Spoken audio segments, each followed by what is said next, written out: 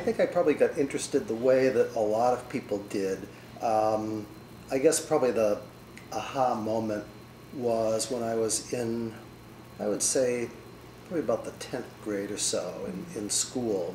I was taking a world history class. Our textbook in the back had a series of genealogical charts of the royal houses of Europe.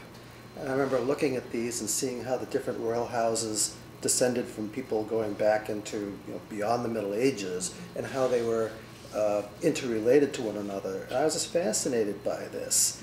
And then I discovered later on when I got home that we had an old set of the Encyclopedia Britannica that had been my grandfather's. And when you looked up the various royal houses of Europe alphabetically, there were even more detailed genealogical charts than what were in my textbook. So I was able to really do an awful lot with that. I just became fascinated with genealogy. Growing up in Andover, Massachusetts, I was fortunate enough to have two of my grandparents still alive, my father's father and my mother's mother, both of whom lived very nearby, as well as various aunts and uncles and great aunts and uncles. I would say by the time I was in high school, I really was starting to get interested, but really had no idea how to proceed. So I would ask my grandfather about his family background, and being the typical taciturn Yankee that he was, he just said, well, we were just Yankee farmers from Maine, and pretty much end of subject. It wasn't that he didn't want to talk about it, it wasn't anything that really interested him greatly. So he told me what he knew, which were the names of his parents and the names of his grandparents, going back into the 1800s. But that was about as far as it went. When he died, which was my freshman year in college in 1968, his sister, my dad's aunt, the two of them lived in the same house. And we started going through things.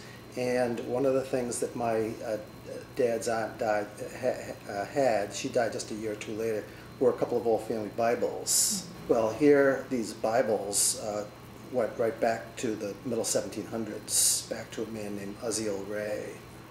Archelaus Ray, his son, whose Bible was just sitting there in this bookcase. And I, lots of children's books and general interest books, many of which I'd read as a kid, but I ignored these Bibles because they were just old calfskin books that were just sitting there. And I was just blown away. And by then I was going to college in Boston. And it didn't take me long, of course, to discover the Boston Public Library. There was a set of the Register, which I had never seen before, never heard of. And very quickly I found that there was a Dearborn genealogy published in Volume 2, 1848, although it didn't come down close enough for me to be able to actually tie in.